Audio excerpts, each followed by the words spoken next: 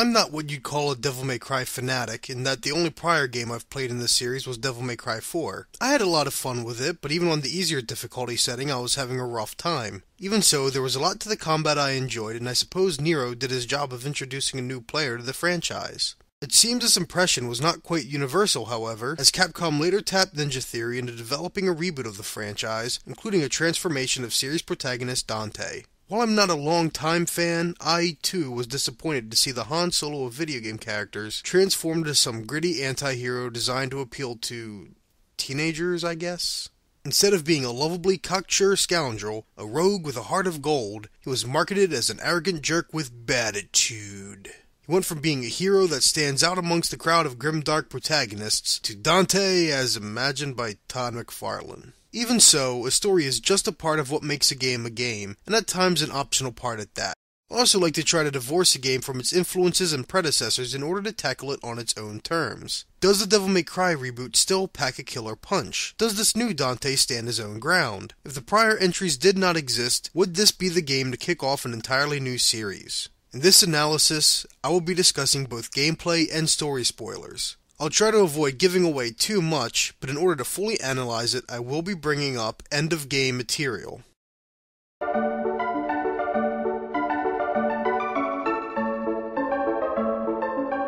If the marketing for DmC gave you the impression that Dante was supposed to be some cocky little crap maggot that spends too much time making sure his hair is just so perfectly unkempt, well, that's because he kind of is that sort of jerk, at least under certain circumstances. In other circumstances, Dante is a sensitive, caring male, badly waxing poetic about what it means to truly feel alone in a world full of demons. These two sides of Dante are constantly at odds with each other throughout the game, making it hard to really figure out just what it is that drives our protagonist. Dante and his brother Virgil are Nephilim, the spawn of an angel and demon. The union of their demon father, Sparta, with angelic mother Eva was viewed as treason by the demon king Mundus, and as such Mundus chose to punish the traitor demon by killing his wife and banishing Sparta to not Earth. Before his banishment, Sparta managed to separate his sons and wipe their memory, leaving each of them with a blade to call their own. It turns out Nephilim are the only thing that can slay a demon king like Mundus, though no one ever really specifies why. The catch is that Mundus is only aware of Dante and has no clue as to Virgil's existence. With no memory of his childhood, Dante spends much of his time living in an orphanage until he realizes some of the employees are demons. This starts a life of violence, rebellion, and casual sex. Your eyes really do open up to evil everywhere. I took a stand, fought back, killed. No matter the consequences. So I chose my path and I lived by it. But after all that anger, violence, and death, you have to dig deep. Dig into your own heart. To see if you're still sane. Or if you can still call yourself human. For a guy that's trying to tell a sad story of loneliness and questioning one's sanity, he looks awfully happy to be in the middle of an angelic orgy. In fact, he seems pretty happy with life as a whole, as opposed to bitter to spend so many years fighting a worthless, pointless battle. Based on how the game starts, you'd think he was capitalizing on the demon's control of society, allowing him his indulgences. I understand the ideas for Dante to develop as a character, to go from an insufferable, self-serving bastard to an actual hero type, but the transformation needs to make some logical sense. If he's a selfish person with no interest in rebelling against the demons, then restoring his memory should merely give him fuel for a selfish quest for vengeance. Again, though, it makes little sense as he's enjoying life well enough as it is, and he really didn't remember his parents anyway. Yet we're then told that Dante isn't happy with life, or at least came to terms with it somehow. He doesn't seem like someone that has been forced to compromise his values or desires, but because the game tells us he has, we're supposed to just buy into his story progression. In truth, Dante is merely written to be a different sort of male power fantasy than we're used to. If Marcus Phoenix is the ideal of Emilio Estevez from The Breakfast Club, then Dante is the ideal of Judd Nelson. Disrespectful to authority, living on the fringes of the system instead of being a slave to it, and just having a good time making fun of everyone. I like it rough. Who invited you, fat ass? On your prom date, you ugly sack of shit. Hey, Bob. Put a spin on this. Now there is a face only a mother could love. Or mother. I don't know my mother, but if you're calling me a son of a bitch, you wouldn't be the first. Dante's transformation is honestly never really truly complete. Right to the end, he's a smarmy, prideful loudmouth. The only real difference is he treats Kat with a bit more respect and is willing to fight for humans, yet the character remains the same. It's hardly a better character than we had previously, and that's a great shame.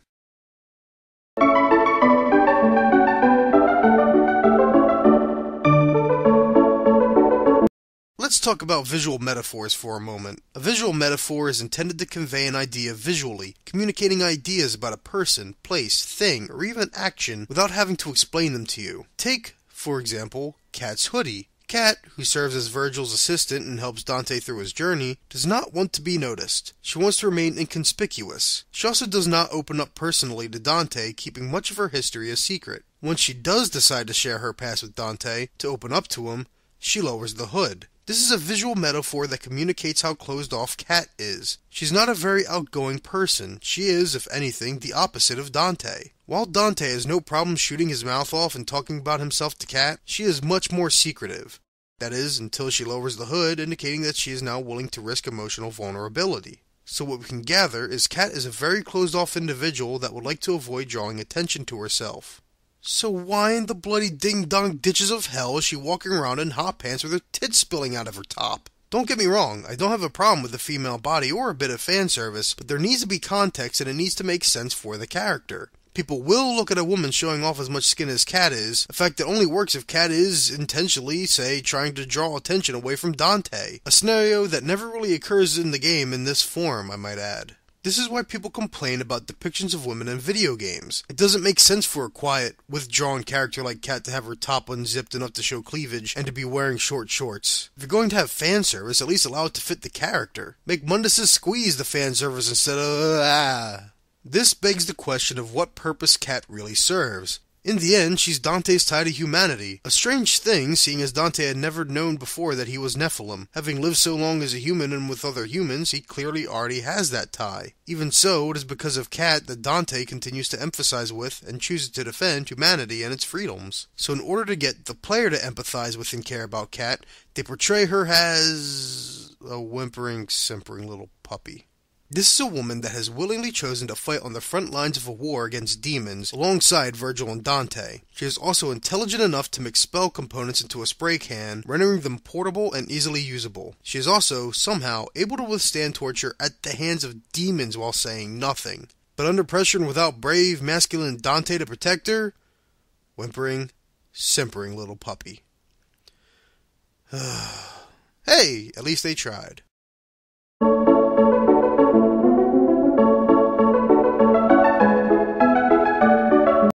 Drinking soda makes you stupid and fat.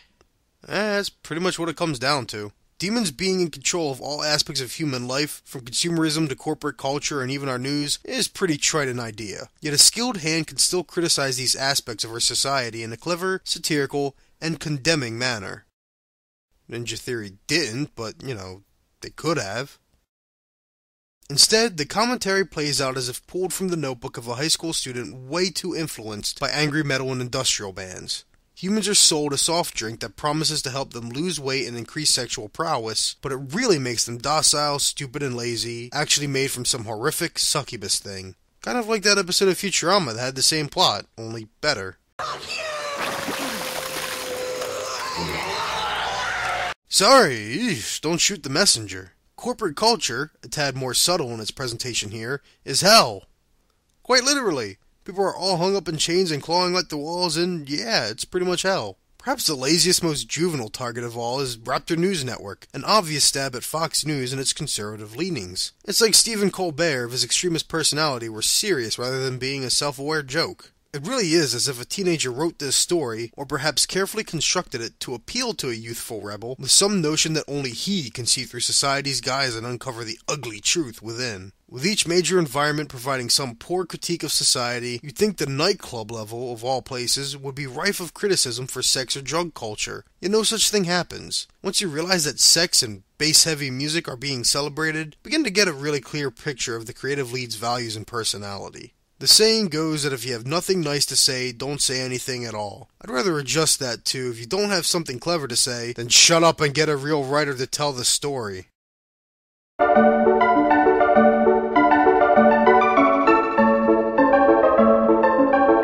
Making a game easier does not necessarily make it more accessible. In fact, making a game easier can simply make it more boring. This is what Capcom and the designers of Devil May Cry failed to understand. A game can achieve accessibility by allowing the player multiple options based on a limited number of interactions. For example, all Mega Man can really do is jump and shoot, yet there are layers of depth added based on using these simple interactions to evade enemy attacks and aim for an enemy's weak point. Devil May Cry has 2 separate attack buttons for their primary weapon, an attack button for the secondary weapon, and the jump button. 2 of the triggers are also dedicated to evasion. However, if the player holds down one of the secondary triggers, there's an alternate primary weapon replacing the secondary weapon with a grapple. Whatever the primary weapon you bring up with the triggers changes based on pressing the D-pad.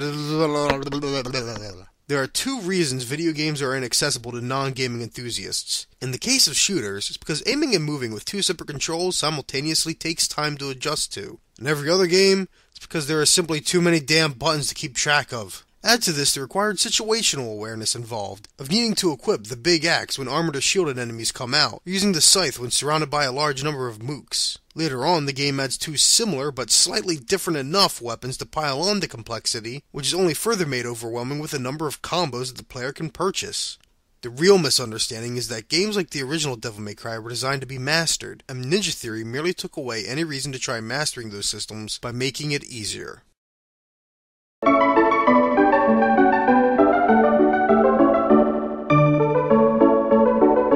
If you're the kind of player that enjoys action games but doesn't have the patience to deal with mastering the mechanics, then yes, DmC is a perfectly fine game. In fact, I'd say it's pretty great. While the button combinations seem complex at first, each weapon follows the same format of basic attack and vertical attack, responsible for launching foes high into the air or slamming them back down to the ground.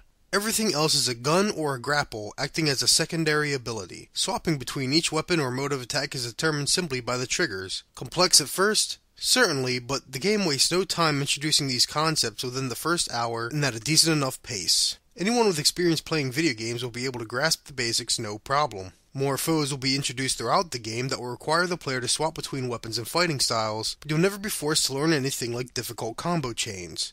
This could be considered a good thing or a bad thing depending on what sort of games you enjoy. DmC still manages to provide incentive to experimenting and properly learning the mechanics. Smacking your foes into environmental hazards, for example, or the boost in your ranking after swapping weapons or pulling off more specific combos and moves. By varying the approach, the player can gain greater currency with which to purchase upgrades and items, encouraging the player to learn the system a lot better. The real highlight here is Dante's pair of grappling hooks, a return to Nero's demon arm from Devil May Cry 4. They allow the player to leap across the battlefield or to yank foes his way, escape from a desperate situation, or perhaps pull yourself to a foe so you can drop them to the ground. Being able to leap from foe to foe in a blur provides the perfect flow that makes DmC so satisfying. This new Devil May Cry provides the tools to empower the player and make them feel skilled at the game. However, it feels as if this empowerment is given too freely, at least compared to its ancestors. Sure, varying your approach and using all of your tools at your disposal will make it easier to climb the rankings, but it's still a little challenge to climb as high as an A or S ranking and stay there. Enemies are also not as relentless as in previous games, making it easier to avoid damage and maintain that high grade. Even if you do get hit, your ranking only decreases slightly and can easily be padded back to its higher state. If you were drawn to the Devil May Cry series by its challenge and difficulty, then this removes any sense of pride or accomplishment. You don't earn that empowerment, that feeling of being a skillful badass capable of slaughtering hordes of demons. It's simply given to you, and there's less satisfaction in that for a certain kind of player. The changes are most obvious in the game's various boss battles. What should be a test of patience, skill, and reflexes are instead a game of spot the weak point, with each foe leaving themselves open in an obvious fashion only to be hacked and slashed at relentlessly. It's a basic repeat 3 times pattern that's supposed to gradually get more difficult, but the attacks are openly telegraphed, easy to dodge, and deal little in the way of damage. Most of the regular arena battles end up being more a test of skill than these boss fights do, which are easily the weakest part of the game. What really makes this game shine compared to its brethren, to me at least, is how well they implemented grappling mechanics into non-combat situations. Fights are often broken up with platforming segments, relying on the player to use one grappling hook or the other to progress. Some of the more challenging courses require quick use of each type, knowing when to leap forward, to hook an object towards you, or yank yourself forward just at the right time. The cost of failure is a simple jump back to the last safe surface and a smidge of damage, allowing the player to jump right back in and try again.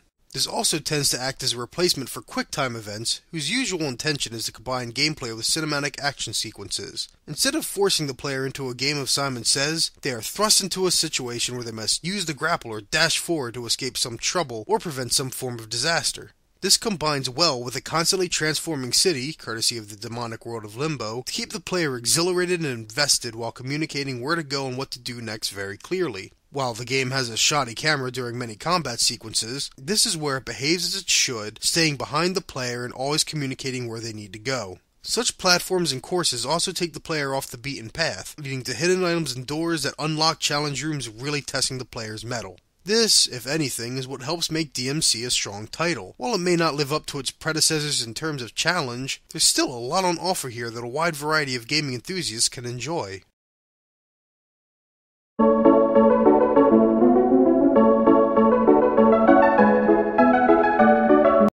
The sad truth is that it doesn't really matter whether DmC is a good game or not, as everyone will be wondering if it's worse or better than the previous game. While it is good for a certain audience, it doesn't necessarily mean the previous audience and this audience will mesh well. What's more, Capcom's desires to make the game accessible may have been in vain, seeing as games like Dark Souls, Super Meat Boy, and roguelikes such as Splunky and FTL are growing in popularity. Challenge has become desirable, meaning a more difficult Devil May Cry might have actually been what the doctor ordered after all. DmC was at least approached with a smaller team and developed on a budget, meaning Capcom had more realistic expectations. If they had divided Devil May Cry into two franchises, an easier one centered around Nero while retaining the Dante-focused Devil May Cry for fans craving a challenge, they could have opened the franchise up to more fans. After all, it stands to reason that a fan of the harder Devil May Cry may still purchase the Nero game. After all, the mainline series would still exist. Instead, this new Dante supposedly designed for Western markets is repulsive to a lot of gaming enthusiasts, and many of the previous fanbase instead chose to ignore the title. Despite more realistic expectations, Capcom's experiment was a failure. So even if the game is good, and it would have launched a brand new series, which, without its predecessors, I believe it would have, is there really anyone around to give a damn?